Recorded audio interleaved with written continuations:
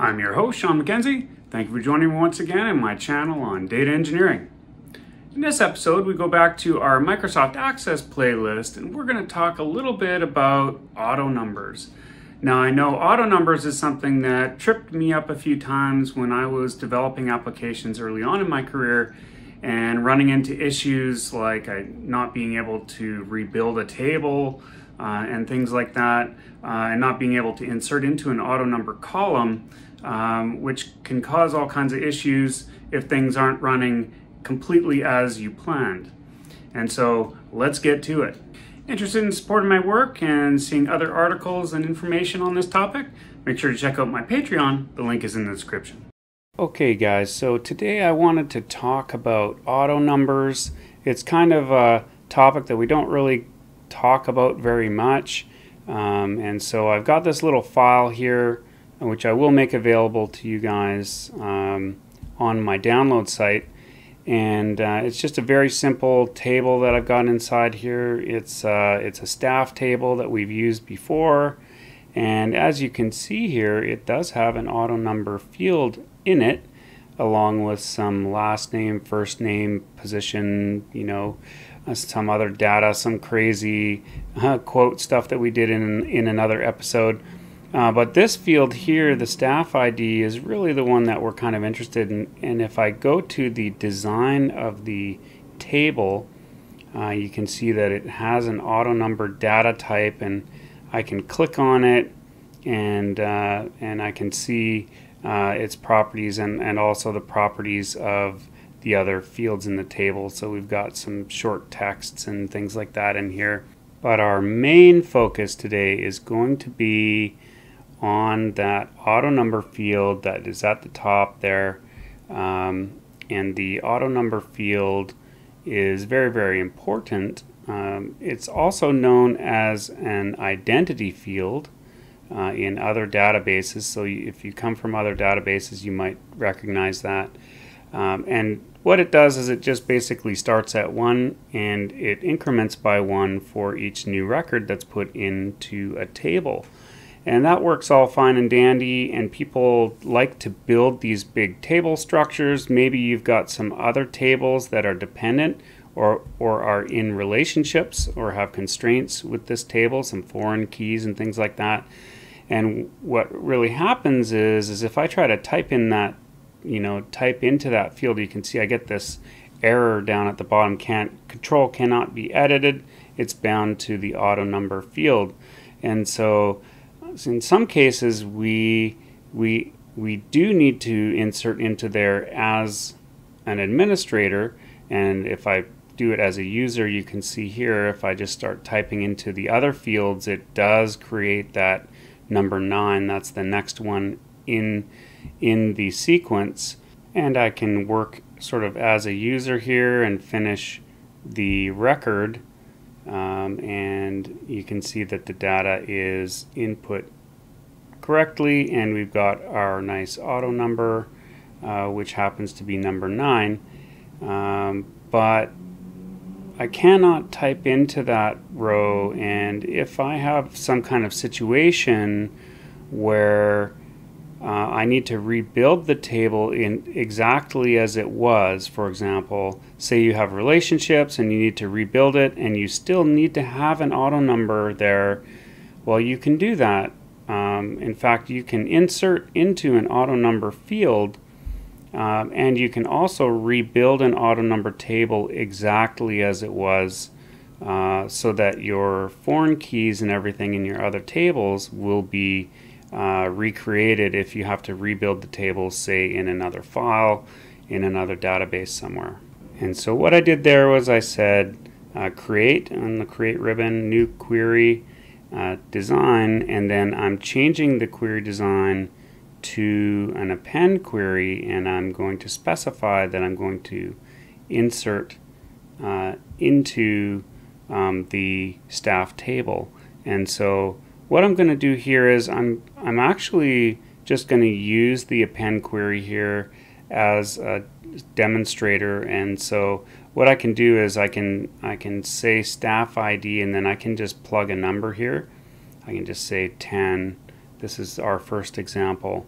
So you can use an append query as a way to get an auto number in there.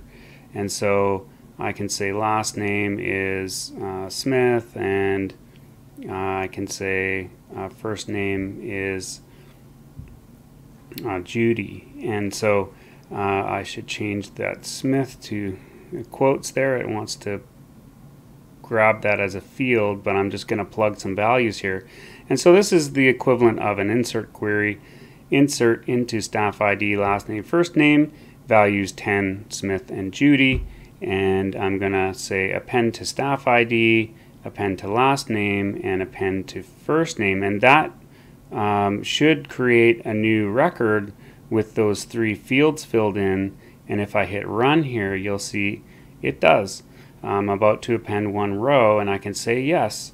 And so I have actually just inserted into the auto number field, and if I double click and open my table, you can see I did insert into that field. Now I did choose the next available number, which was number 10, but what if, say, we wanted to insert 100? Well, we could do that too. So we'll change and add a different name here. We'll choose Cochran, and we'll do a different name, say Bill, and we can do that. We'll change those values, and then we'll rerun this append query that just is inserting some values into our table, and we'll see if that works. Can we insert the value 100 when it's not the right sequence in the auto number? And you can see yes, we can do that. And so we can insert into the table. I'm going to close that query. I did not save it because that was just a values query, and we can see here now in our table we do have those values for our auto number there. And so if you needed to insert some very specific values, you could do that. You could insert specific values that, say, match some foreign keys that you have in another table. You could definitely do that using this method and sort of taking over the auto number. Now there are some caveats. Generally speaking, you're going to lose the auto numbers in between, say in this case 10 and 100. You'll lose all of those auto numbers. And the next available one, if I started to create a new record manually, will of course be 101.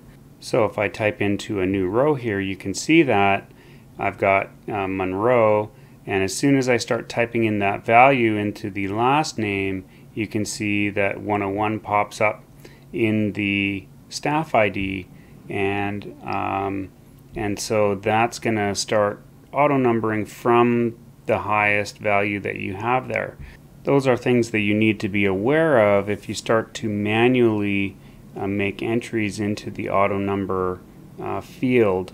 So it's not really something that's recommended for, say, your application, where users, if you build some logic in to auto populate something, we don't really want to do that.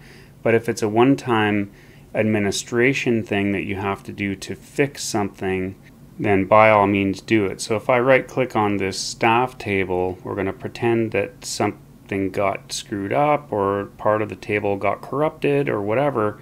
Then you can rebuild your table, especially if you have all kinds of relations that you've built with other tables with foreign keys and things like that.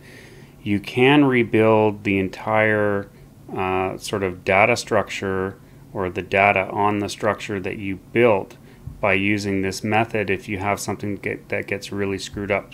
So you start at the very top, of course, and insert the sort of top of the pyramid, and then all the foreign key dependent records, you can recreate those below if you really need to. And so what I did there is I created that empty table with the staff new. It's empty, and it just has the same fields and structure as the original table. and I'm going to create an append query here. So I've created a new query. I use that create ribbon, then query design, and then I just close the pop-up that came up there, and now I'm just loading in all of the fields for the staff table. So I'm selecting everything from the staff table basically, and you can see I've got all of the fields including the auto number field, except now I'm going to change my query to an append query, and I'm going to say, hey, I want to append all of these records into our staff new table, including the auto number field, which has, of course, all kinds of associations with other tables, for example, and that's exactly what we want to do, because maybe we are rebuilding a table and we need all of those associations, even though the auto number would typically start from 1 and increment after. And so that's the empty table there. If I double click on our query and say yes, then it appends those rows, including the auto number field, which has some gaps in it and things like that, so that the staff ID will match the entries that are in some other tables, and that is exactly what we want to see there. And as I mentioned, this is very, very handy if you need to rebuild tables in another environment for recovery. Now, there is one more step that I would highly recommend after you do any kind of inserting into the auto number field, and that is to go to your file menu there and go to the info and do a compact and repair on your database, so that Access can work its magic in the background. And that is how you can insert values into your auto number field in a table that you might want to rebuild for your database. Need more resources for your project? Make sure to check out the additional links in the description.